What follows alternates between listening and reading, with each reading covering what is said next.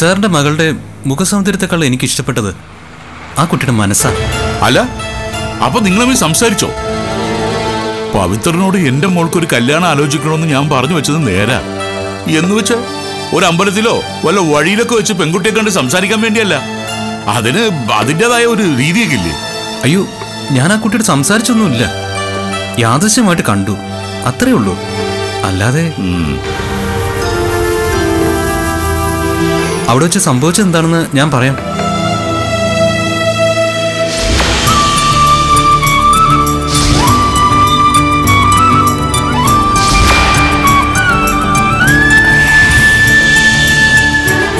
ഈ ജനറേഷനിൽ ഇങ്ങനൊരു പെൺകുട്ടിയെ കണ്ടുകിട്ടാൻ തന്നെ പ്രയാസമാണ്.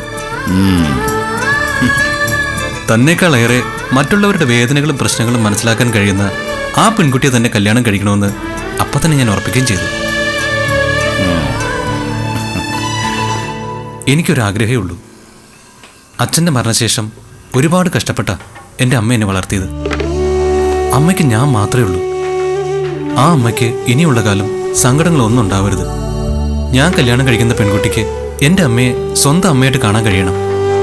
ഞാൻ കണ്ടത് എൻ്റെ സങ്കല്പത്തിലെ പെൺകുട്ടിയാണെന്ന് എനിക്ക് ഉറപ്പുണ്ട്. ഞാൻ ഇഷ്ടപ്പെട്ടാൽ എൻ്റെ അമ്മയ്ക്ക് ഇഷ്ടവും. എൻ്റെ വീട്ടിലേക്ക് മരുമകളായിട്ടല്ല, ഒരു മകളായിട്ട് ലക്ഷ്മി വരണമെന്നാണ് എൻ്റെ ആഗ്രഹം. വെറുതെങ്കിലും ആദ്യം ഞാനും തെറ്റിദ്ധരിച്ചു. ഇപ്പോഴൊക്കെ സാധാരണ പെണ്ണും ചെക്കനും കണ്ട് പരിചയപ്പെട്ട് എല്ലാം ഉറപ്പിച്ച ശേഷമേ വിവരം മാതാപിതാക്കൾ അറിയൂ. പക്ഷേ പെൺകുട്ടിയെ കണ്ട് ഇഷ്ടപ്പെട്ടപ്പോ അത് ആദ്യം വന്ന് അവൾ അച്ഛനോട് പറയാൻ തോന്നിയത് അനന്തകൃഷ്ണന്റെ പക്വതയാണെന്ന് ഞാൻ കരുതുന്നു. പെറ്റമ്മയുടെ സന്തോഷം ആഗ്രഹിക്കുന്ന മകൻ താലി കെട്ടുന്ന പെണ്ണിനെയും ഒരിക്കലും സങ്കടപ്പെടുത്തില്ല. നമുക്ക് വീട്ടിലേക്ക് പോവാം. ഞാൻ കണ്ട് ഇഷ്ടപ്പെട്ട സ്ഥിതിക്ക് നീ അനന്തകൃഷ്ണൻ ഇഷ്ടപ്പെട്ടാൽ മാത്രം പോരല്ലോ, ലക്ഷ്മിക്കും വീട്ടിലുള്ള ബാക്കിയുള്ളവർക്കും തന്നെ കണ്ട് ഇഷ്ടപ്പെടണ്ടേ? എന്നാലല്ലേ ബാക്കിയുള്ള കാര്യങ്ങളിലേക്ക് കടക്കാൻ പറ്റും. വാ, നമുക്ക് എന്റെ കാറിൽ പോവാം. ഓക്കെ ആന്റണി, ഞാൻ ഇപ്പൊ വരാവേ. ഒരു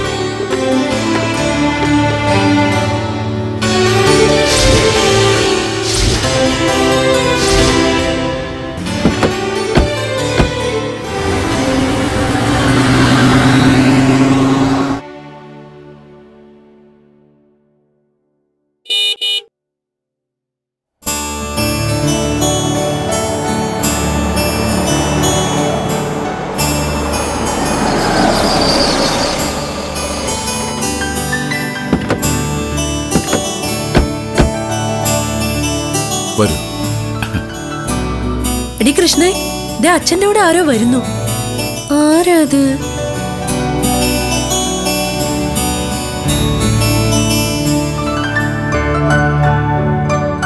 ഇങ്ങനെ സ്വീകരിച്ച് അനയിച്ചോണ്ട് വരാ ഇയാൾ ആരാ?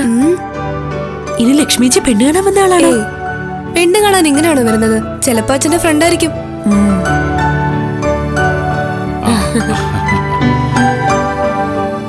ലക്ഷ്മിയുടെ അനിയത്തിമാരാ കാവ്യയും കൃഷ്ണയും. അച്ഛാ ഇത് അതൊക്കെ പറയാം. അനന്തകൃഷ്ണ ദേവികെ ഫോൺ വിളിച്ചപ്പോ വരാൻ വൈകൂന്ന് പറഞ്ഞിട്ട് ആളിങ് എത്തിയോ?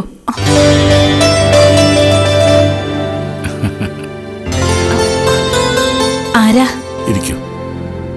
ഇതെന്റെ ഭാര്യ ദേവിക, ലക്ഷ്മിയുടെ അമ്മയാ. ലക്ഷ്മിയോടെ? ലക്ഷ്മി, ഞാൻ വിളിക്കാച്ചാ. ലക്ഷ്മി ചേച്ചി, ലക്ഷ്മി ചേച്ചി. എന്താ എന്താ?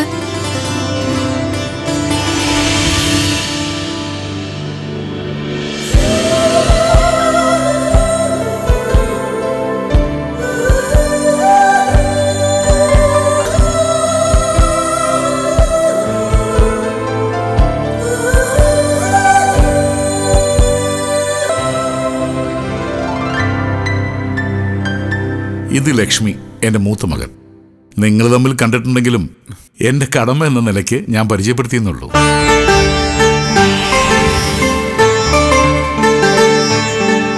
ഹേയ്, മോള് സംശയിക്കണ്ട. നീ കണ്ടു കാണും, പക്ഷെ ശ്രദ്ധിച്ചിട്ടുണ്ടാവില്ല. അനന്തകൃഷ്ണൻ MBA കഴിഞ്ഞിട്ട് തിരുവനന്തപുരത്ത് ബിസിനസ് നടത്തുക. റോയൽ ഗ്രൂപ്പ് എന്ന് പറഞ്ഞാൽ ഇവരറിയാത്തവരാരുമില്ല. സിറ്റിയിൽ തന്നെ 7-8 വീടുണ്ട്, പിന്നെ 4-5 ഫ്ലാറ്റും. ചുരുക്കി പറഞ്ഞാൽ നമ്മുടെ 10 മടങ്ങ് സ്വത്തും കാര്യങ്ങളൊക്കെ ഇവർക്കുണ്ട്. അത്രയ്ക്കൊന്നുമില്ല. കാര്യങ്ങളൊക്കെ ഇവരും കൂടി അറിയട്ടേന്നേ, അതുകൊണ്ട് ഞാൻ പറഞ്ഞതാ. മോള് പോയി മോളെ സ്പെഷ്യൽ മറ്റേ ഈ മെക്കാട്ടിൽ ജ്യൂസ് എടുത്തോണ്ട് വാ.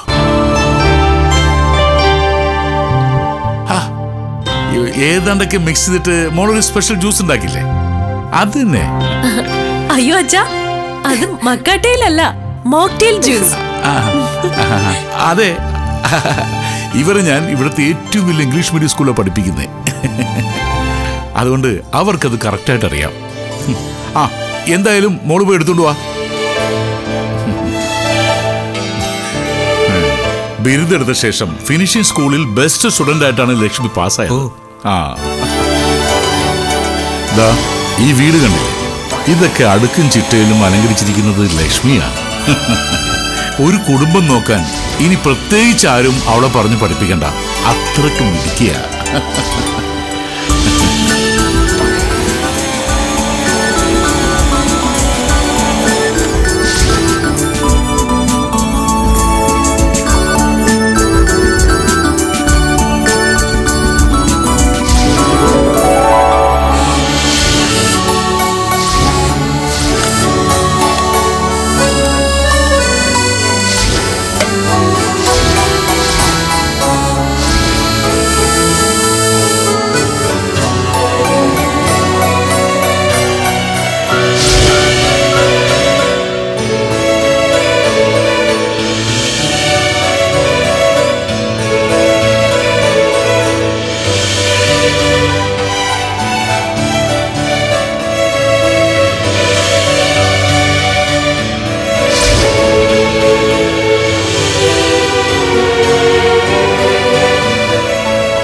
അതിങ്ങ് അനന്തകൃഷ്ണന് കൊടുക്കുമോളെ.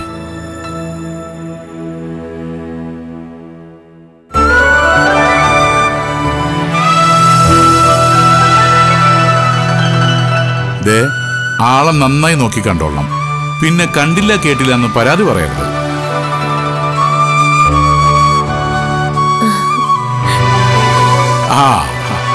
അനന്തകൃഷ്ണനെ കണ്ടിട്ട് കാന്താരികൾ എന്ത് പറയുന്നു? എന്തെങ്കിലും കുറ്റവും കുറവും കണ്ടുപിടിക്കാൻ ഭയങ്കര മിടുക്ക രണ്ടിനും. എന്താ മോളുടെ അഭിപ്രായം? ആളെ കണ്ടിട്ട് ഇഷ്ടപ്പെട്ടോ? ഒന്നിങ്ങ് വരൂ. എന്താ കാര്യമറിയാതെ അവർക്ക് ടെൻഷനായിരിക്കുക. ഹേയ്, നിങ്ങൾ ടെൻഷനാവേണ്ട കാര്യമൊന്നുമില്ല. നമ്മുടെ പവിത്രനല്ലേ ബ്രോക്കർ, അയാള് പറഞ്ഞിട്ട് ലക്ഷ്മിയെ പെണ്ണ് കാണാൻ വന്നതാ അനന്തകൃഷ്ണൻ.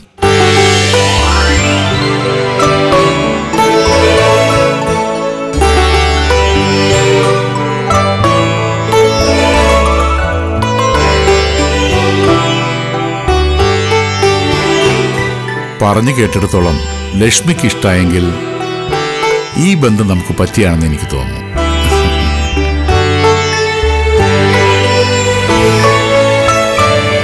എന്തു പറയുന്നു? അതിപ്പോ ഞാൻ നമ്മുടെ മോളുടെ ജീവിതത്തിന്റെ കാര്യമല്ലേ, കൂടുതലൊന്നും അന്വേഷിക്കുകയോ അറിയോ ചെയ്യാതെ പെട്ടെന്നൊരു അഭിപ്രായം പറയുന്ന എങ്ങനെയാ? അതിന് ഒരു സാവകാശം വേണ്ടേ? അനന്തകൃഷ്ണൻ കാര്യങ്ങളൊക്കെ എന്നോട് വിശദമായിട്ട് പറഞ്ഞിരുന്നു. അത് സത്യസന്ധമാണെന്ന് എനിക്ക് ബോധ്യപ്പെട്ടതുകൊണ്ടാ ഇങ്ങോട്ട് കൂട്ടിക്കൊണ്ടുവന്നത് തന്നെ. എന്നാലും നമുക്ക് ഒന്നുകൂടെ ഒന്ന് ആലോചിച്ചിട്ട് ഒരു തീരുമാനം പറഞ്ഞ പോരെ? വേറൊന്നും വിചാരിക്കരുത് കേട്ടോ, ഇവളിപ്പോഴും നാട്ടുമ്പുറത്തുകാരി വീട്ടമ്മയാ, അതുകൊണ്ടാ ഇങ്ങനെയൊക്കെ പറയുന്നത്.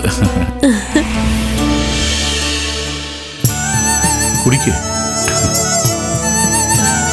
നോക്ക് നോക്ക്.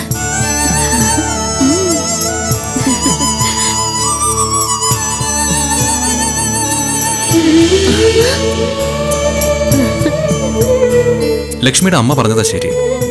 ഒരു പെൺകുട്ടിയുടെ ഭാവിയുടെ കാര്യമായതുകൊണ്ട് ഒരുപാട് ആലോചിച്ചും അന്വേഷിച്ചും ഉറപ്പുവരുത്തി ഒരു തീരുമാനം എടുക്കാവും. എൻ്റെ അമ്മ ലക്ഷ്മി കാണാൻ വരും, നിങ്ങൾക്ക് അങ്ങോട്ടും വരാം. എന്നെപ്പറ്റി കൂടുതൽ അന്വേഷിച്ചറിയാം. ഇക്കാര്യത്തിൽ ആർക്കും ഒരു ഇഷ്ടക്കേട് ഉണ്ടാവരുതെന്ന എൻ്റെ ആഗ്രഹവും പ്രാർത്ഥനയും. രണ്ടു കൂട്ടരുടെയും പൂർണ്ണ സമ്മതത്തോടെ കല്യാണം നടത്തിയാൽ മതി.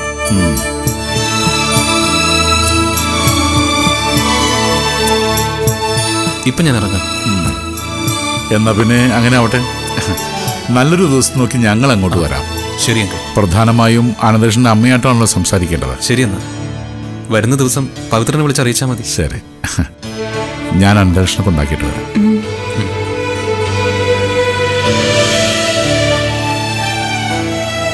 വാ വാ.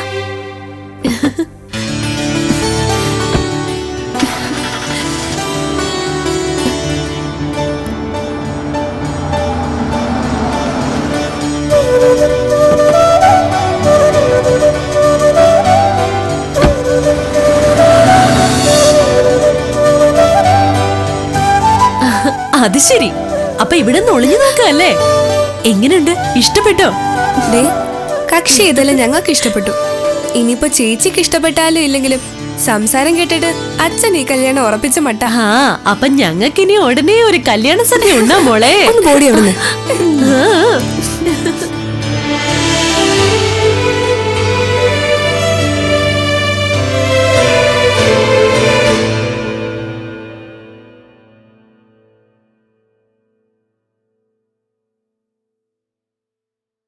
രാമകൃഷ്ണൻ വരികയാണെങ്കിലേ കൃഷി ഓഫീസിലോട്ട് പറഞ്ഞു വിട്ടേക്ക്, ഞാനവിടെ ഉണ്ടാവും.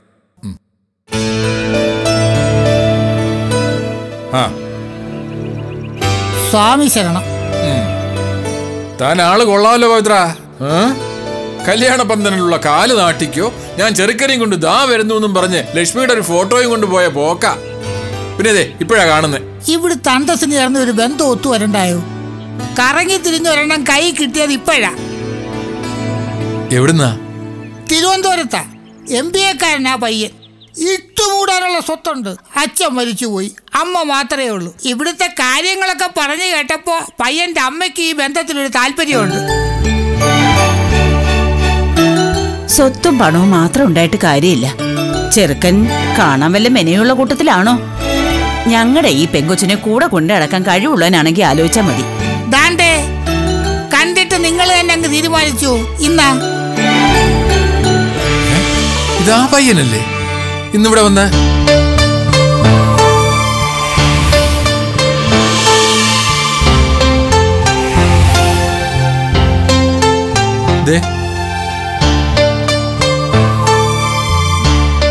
എന്തോ പേര് പറഞ്ഞല്ലോ, എന്താ?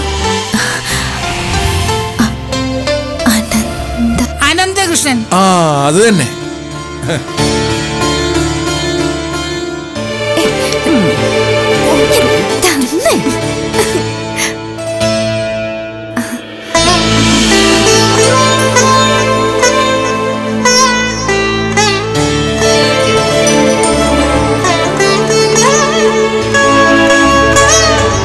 ഈ നാട്ടിലൊരു പെണ്ണ് കാണാനാ വന്നതെന്നല്ലാതെ അതിവിടെ ലക്ഷ്മിയെ കാണാനൊന്നും ഞങ്ങളോട് പറഞ്ഞിട്ടില്ല.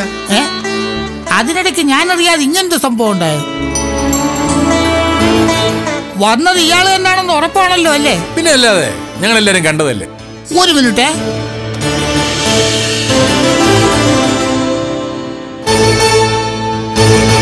പെണ്ണ് കണ്ടുന്ന് ഇഷ്ടപ്പെട്ടു നോക്കിയാ ആ പയ്യൻ പറഞ്ഞിട്ട് പോയത്.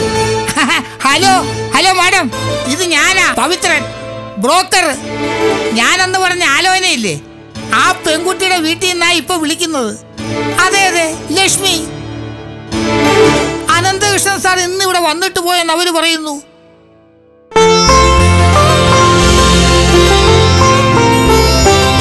അതെയോ?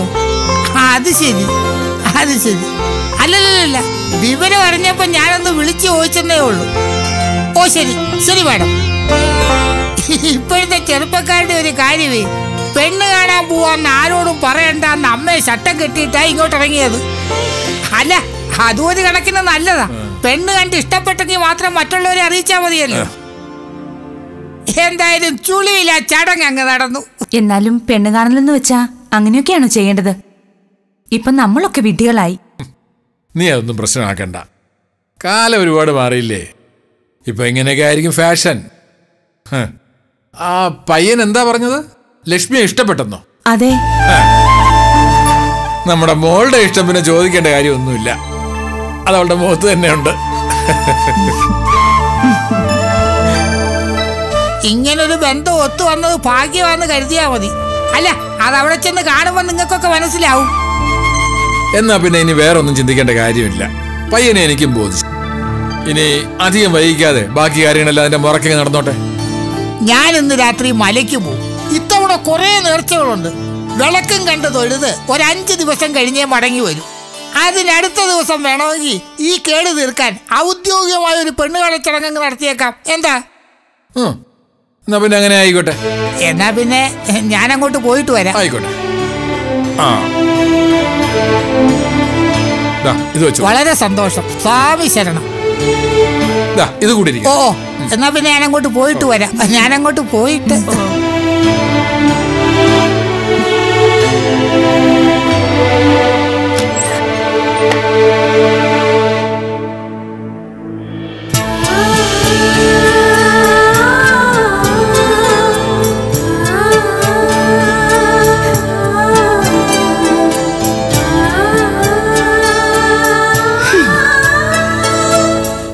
പറഞ്ഞു വന്ന് കണ്ടിട്ട് പോയല്ലേ. പക്ഷെ എനിക്കറിയായിരുന്നു എന്നെ കാണാനാ വന്നതെന്ന്. എന്നെ ഇഷ്ടായെന്ന് പറഞ്ഞത് സത്യ.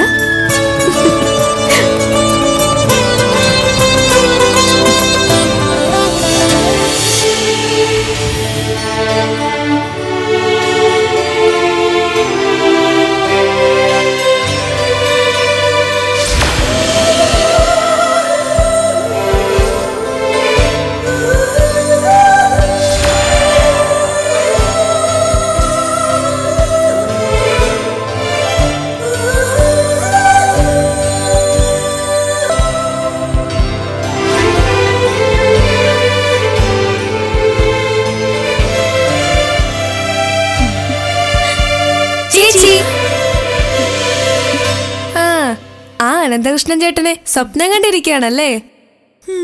ഇഷ്ടപ്പോ അസ്ഥി പിടിച്ചെന്നുള്ള കാര്യം ഉറപ്പാ. എനിക്കിഷ്ടപ്പെടുന്ന ആര് പറഞ്ഞു? എന്തിനാ പറയുന്നേ? തെളിവായിട്ട് ഈ മുഖത്ത് നാണം തന്നെ ധാരാളം. അത് നിനക്ക് തോന്നുന്നതാ? ഞങ്ങളോട് ഒളിക്കല്ലേ. നാണം വരുമ്പോ ഇതുപോലെ ചേച്ചിയുടെ കണ്ണും കവിളും ചുമന്ന് തുടുക്കുമെന്ന് ഞങ്ങൾക്ക് നന്നായിട്ടറിയാം.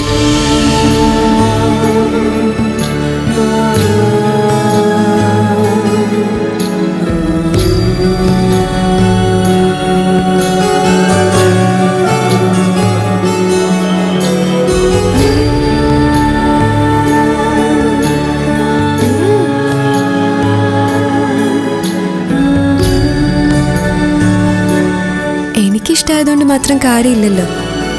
അച്ഛന്, അമ്മയ്ക്ക്, നിങ്ങൾക്ക് എല്ലാവർക്കും ഇഷ്ടമുണ്ട്. ഞങ്ങൾക്കും അച്ഛനും ഒക്കെ ഇഷ്ടമായി. പിന്നെ എന്താ?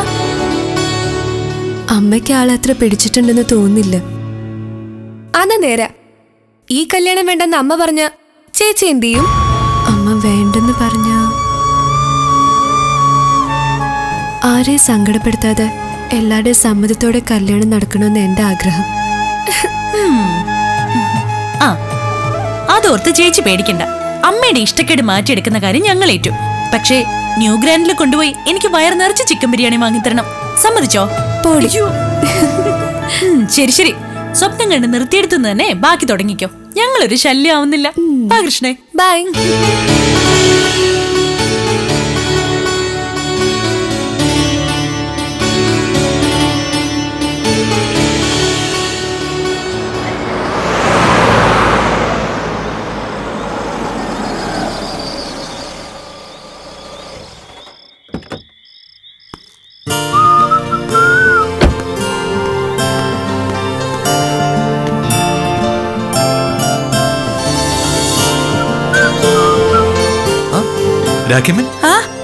പെണ്ണ് കണ്ടോ മോനെ? കുട്ടി എങ്ങനെയുണ്ട്? കൊള്ളാമോ? അതൊന്നും ഒറ്റ വാക്കിൽ പറഞ്ഞ തീരില്ല രാഖിയമ്മേ. അമ്മയുടെ പൂജാമുറിയില ആണോ? എല്ലാം ഞാൻ വിശദമായിട്ട് പറയാം. രാഖിയമ്മ ഇവിടെ വന്നിരുന്നേ. വേണ്ട മോനെ, ഒന്ന് ഇരിക്കുന്നേ. വേണ്ടെന്നേ. ഇരിക്കു രാഖിയമ്മ. ഞാൻ ഇവിടുന്ന് നേരെ പോയത് അവിടെ ഒരു അമ്പലത്തില. എന്റെ രാഖിയമ്മേ, അവിടെ ചെന്നപ്പോ പറഞ്ഞു വെച്ചതുപോലെ അനന്തോ. അമ്മ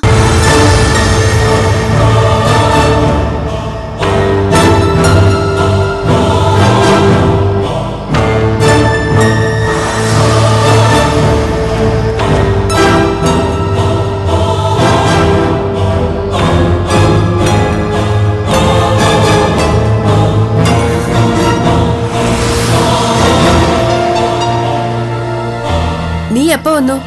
ദാ ഇപ്പോ. നിങ്ങൾക്ക് അടുക്കളയിൽ ജോലിയൊന്നുമില്ലേ?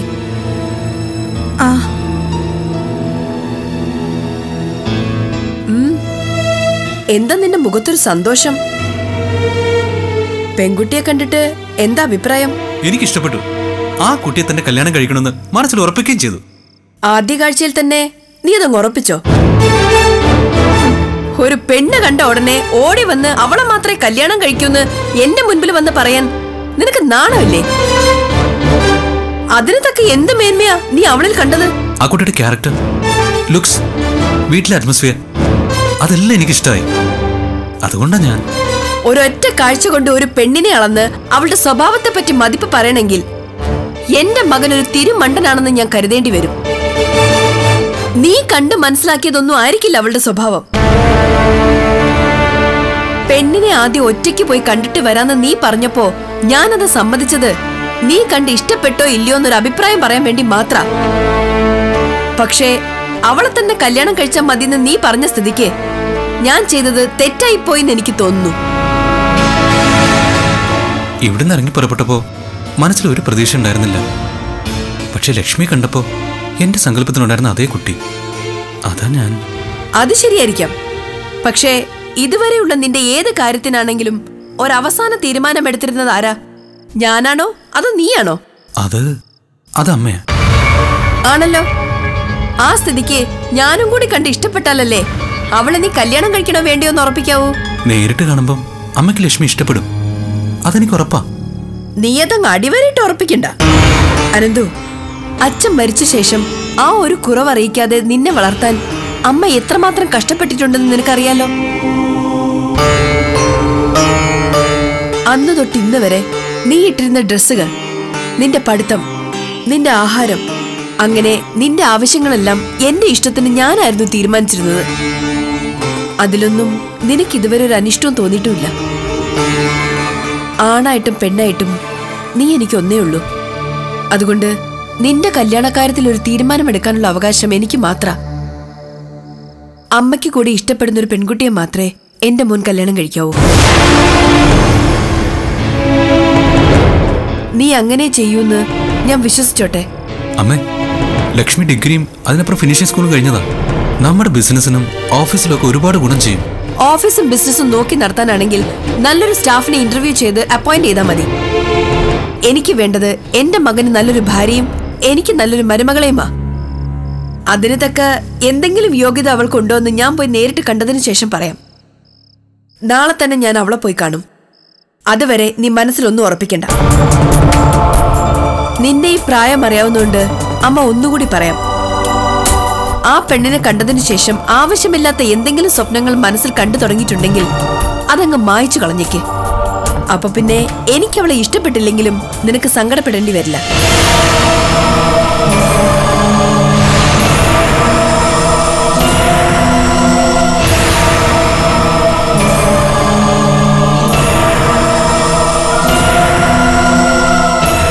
നിന്റെ കാര്യത്തിൽ ഇതുവരെ ഞാനെടുത്ത ഒരു തീരുമാനവും തെറ്റായി പോയിട്ടില്ല.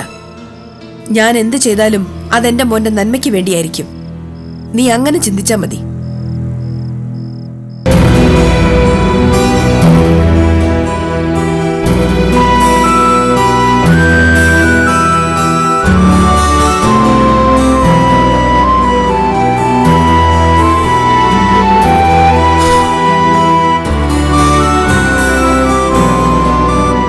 ഹലോ ഹലോ,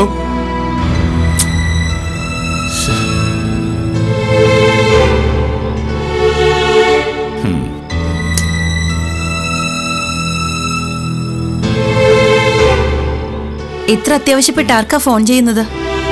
ആ ബ്രോക്കർ പവിത്രനെ. അയാൾ ഫോൺ എടുക്കുന്നില്ല. നല്ലൊരു ദിവസം നോക്കി ചെറുക്കൻ്റെ വീട് കാണാൻ പോണ്ടേ. എത്രയും പെട്ടെന്ന് കാര്യങ്ങൾ കണ്ട് സംസാരിച്ച് കല്യാണത്തിന് തീരുമാനം ഉണ്ടാക്കണം. ഈ ഒരു കാര്യത്തിലെങ്കിലും ഇത്ര തിടുക്കം കാണിക്കണോ? ആ പവിത്രന്റെ കാര്യത്തിൽ എനിക്കത്ര വിശ്വാസം പോരാ. ജീവിതം ഒന്നേ ഉള്ളൂ. അതിലൊരു തീരുമാനം എടുക്കുമ്പോ മുന്നും പിന്നും 100 വട്ടം ആലോചിക്കണം. നമ്മുടെ ബുദ്ധിമോശം കൊണ്ടോ അശ്രദ്ധ കൊണ്ടോ അതിലൊരു പിഴവ് പറ്റിയാൽ അതിന്റെ പേരിൽ ജീവിതകാലം മുഴുവൻ നമ്മുടെ കുട്ടി കണ്ണീരൊഴുക്കേണ്ടി വരും. നിന്റെ ആവശ്യമില്ലാത്ത ആദിയും പേടിയും അത് എവിടെയെങ്കിലും കൊടുക്കളാ. നല്ലതെന്ന് ഉറച്ചു വിശ്വസിച്ചൊരു കാര്യത്തിന് ഇറങ്ങി തിരിച്ചാൽ അത് നന്മയായിട്ടേ ഭവിക്കൂ. അല്ലാതെ ഇങ്ങനെ സംശയിച്ച് നിന്നാൽ ഒരു കാര്യത്തിനും ഒരു നീക്കുമൊക്കെ ഉണ്ടാവില്ല.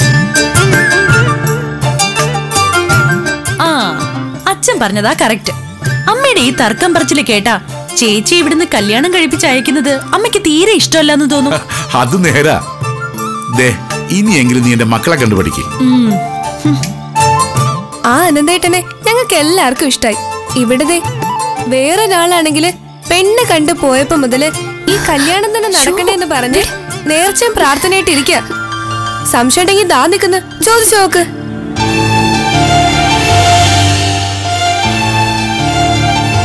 അങ്ങനൊന്നും ഇല്ലമ്മേ, നിങ്ങൾ വെറുതെ പറയുന്നത്. നീ ഈ പറഞ്ഞത് നിന്റെ അമ്മ ഇങ്ങനെ മുഖം കറുപ്പിച്ചിരിക്കുന്നോണ്ടാണെന്ന് എനിക്കറിയാം.